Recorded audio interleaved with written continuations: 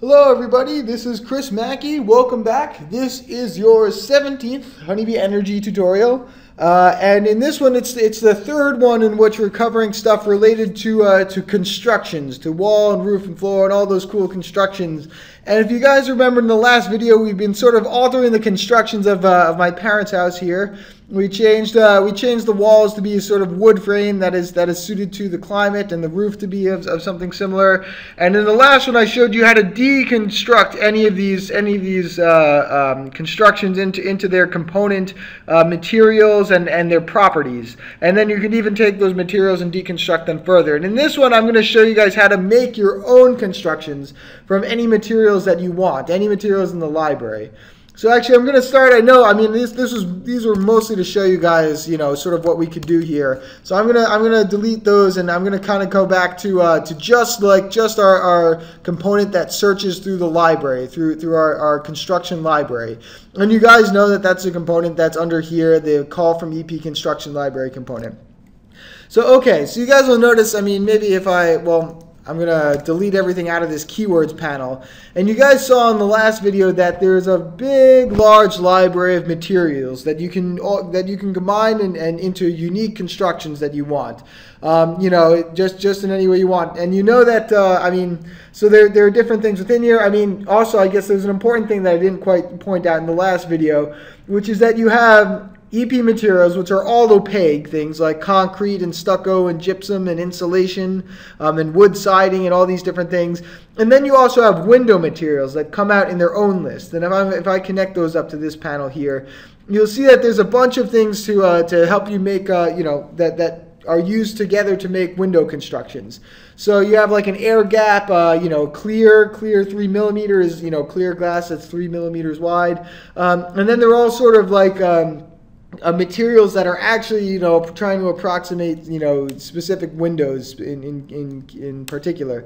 And there's this theoretical glass too, and that is used sometimes. I think in very in some cases where you don't have a climate zone and stuff. So all right, so the thing is, actually, I think for the purposes of the model that we're building up here at my parents' house, because we haven't changed the window constructions at all. And so I think it'd be a good idea, and actually, like, some of my parents' windows, like, they actually did take some of these windows back here and just recently made them double pane, but a lot of the other windows on the house are single pane. And so something that I kind of wanted to do is I wanted to show my parents how much money they're going to save on energy by switching all the windows of the house over to single pane. So all right, so in this video we'll make constructions for double and single pane windows. And then what you learn here will be also applicable to opaque construction. So don't worry if this is window specific. But all right, the way that you make constructions, you build up constructions from the individual materials, is with this Honeybee Energy Plus Construction component. That's under the Constructions tab of Honeybee. And so if you drag and drop this onto your canvas, this construction, you'll see it's a pretty simple thing. It just takes a name and then a set of layers of different, construction layers. And so, so the simple way, like supposing that I want to make a double pane, material. All right, well, let's see. We only really need air and clear in order to make a double pane window. So, all right, so I'll search air. For one of these keywords to just pick out, that air 13 millimeter material, and maybe I'll just Control C and Control V this, and let's see if we hook up window materials. Now I'll search for that clear glass, that clear 3 millimeter. There we go. Okay. So all right. So now we're getting single materials out of these inputs here. So really all that I have to do to make a double pane glazing is to put one layer of the, well, actually maybe I'll do this just so you guys can remember what's in each one of these things, and it's clear to you what we're doing here. All right, so we've got panels. So all we need is one layer of clear, layer 1 of clear, the second layer, layer 2 of air, and then the last layer of clear again, and then of clear. And and then we've essentially made a construction that has a pane of glass on each side and an air layer in between the two, and a 13 millimeter air gap between those two panes of glass. So we've effectively made a double pane of glass. But also, I should say, so you guys might be worried or wondering sometimes, how do I know which layer is on the inside and which is on the outside? And well, one thing would be, I mean, you remember we deconstructed the constructions before, and that actually showed you pretty well what was on the inside and the outside. The other way you can find out is just by hovering over this component, this energy plus construction, and it'll tell you that layer 1 is always the outermost layer. So that's just a good thing to keep in mind. You can always just hover over this component and check the description. And that'll tell you the correct, what the correct order of layers are. All right, so we put the layers in here, and now we just need to give a name to this. So I'll just call this double W-B-L-E pane. And I think it's usually a good idea. I think you can probably actually put spaces in them, but I would just maybe think it's a good idea to keep it all one word if you can. And so, all right, and now we've essentially created, what we get out of here. This panel, if we pull up a panel, is that we get a construction that, I mean, if you guys remember what it looked like when we decomposed constructions before, what we mostly got was something like this. We get, a construction that's called double pane that has, this is layer 1, that layer 2, and that is layer 3. And so, all right, so we have these, essentially what is a construction that's ready to go. But there's one other thing that we have to do before we're able to apply this to say, like my parents' house. That we have up there, and that is that we need to write this construction into our project library. And for that, there's a specific component called Honeybee add to energy plus library. And if you guys drag and drop this component onto the canvas, you'll see that it takes an EP object, which in this case is our energy plus construction. And if you connect that up to there, and then all we need to do is set a Boolean to this, Boolean toggle, and set that to true. And now we've written that construction into our library. And now all we can use this construction anywhere else on this grasshopper canvas. Anywhere else where we might want to assign specific types of constructions.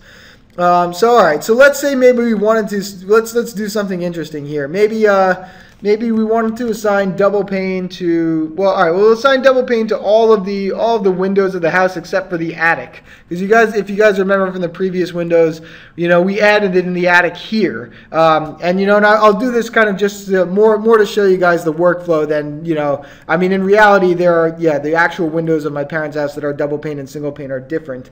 But all right, but I mean, so essentially all that we have to do in order to set all of the windows, well, all right, so this is going to set all of the windows over the entire building to be double pane if we plugged it in here. So actually probably what we want to do is before we find the adjacent zones, we actually wanted to, all right, this is, well, all right, I guess it's worthwhile to do this. So we take another set EP zone construction, and we plug it in here. And before we solve the adjacencies on all these things, we'd probably take our honeybee zones that come out here. Oops, okay, give it a second because it actually looks through all the constructions that are assigned to those zones whenever you plug things up to there. So give it a second. Okay, and we'll connect up these zones.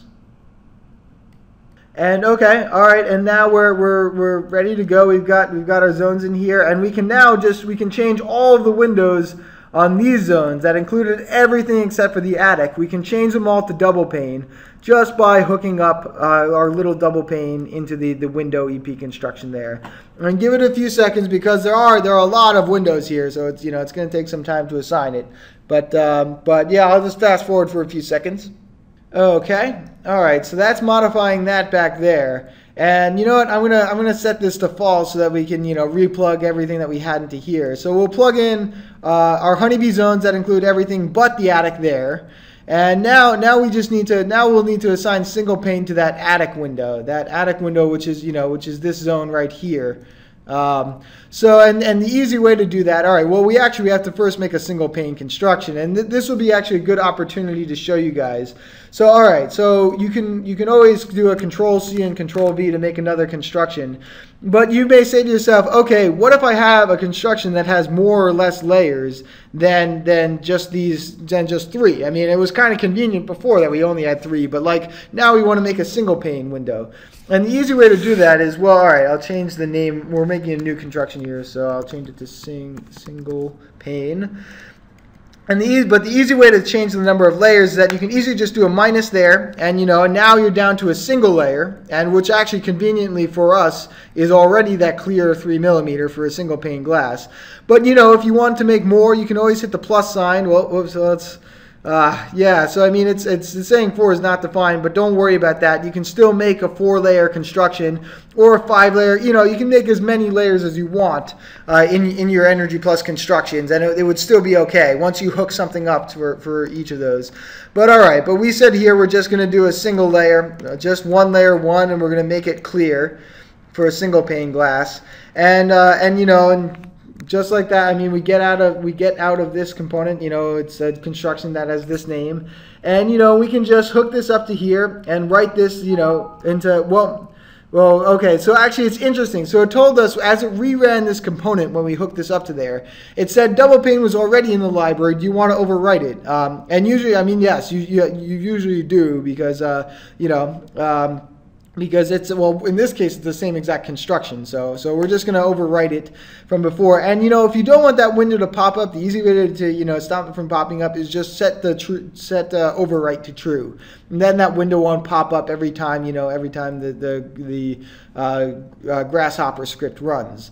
Okay, all right, and so now we have a single pane construction, and so we'll go and apply a single pane. And now this will show you guys. You remember back that it was possible to assign Energy Plus constructions to individual surfaces. So now we're finally going to do that in this video, and I'm going to do it by changing the window construction of these attic windows over to single pane. And I'll change both of them, both windows on both sides, over to single pane, if you guys remember. So all right, and so now you see that there are kind of two methods of assigning the constructions. That one, you can do them with this component, or this component as we're doing here, or you can do it with all the way back here on the individual surface level. And this is this zone. Now we gotta, because we changed things around here with the adjacencies. Now, to make sure that everything's lining up okay, we're gonna have to hold down Shift and plug this back into here, and so that it solves adjacencies with that. And and by the way, I noticed, I should have said I was holding down Shift when I connected up the construction, to this one. So you get the basic idea. And now we can, just as we did before, solve adjacencies on all these things, and then this component will change our wall and roof constructions from what we set back here, which was just changing the windows up here, and then we have something. We've changed our building based on custom constructions that we made for the windows of single pane and double pane glazing. And and as I said, you guys can use that same workflow for building up layers and decreasing layers and pulling materials from the library. You can use the same method with the opaque materials, just like the window materials, to make constructions for anything that you wanted, any roof or different surface in your building. So, all right, guys, and all right, I might as well wrap things up here. But let's see, where's that? That was the B rep that we wanted to turn off, because now we've got everything coming through to here. With our nice our nice modified zones with all of our window constructions that we like. And you guys, just to point out what I just said with the material, you'd use the opaque materials and the same Energy Plus construction component if you want to use this for like the walls or the floors or any other thing. So that was just to point that out. All right, so in the next video, we started basically with a library of materials already. But in the next video, I'm showing that sometimes you guys can get really down deep into this, and actually, you want to design your own materials, bottom up from all the properties of those materials. All those individual things. Like, you guys remember in the last one that, you can decompose this material and see all the different values that, all the properties that make this up. And that's what the next video is going to be. All right, guys. So thanks for watching, and be well, my viewers.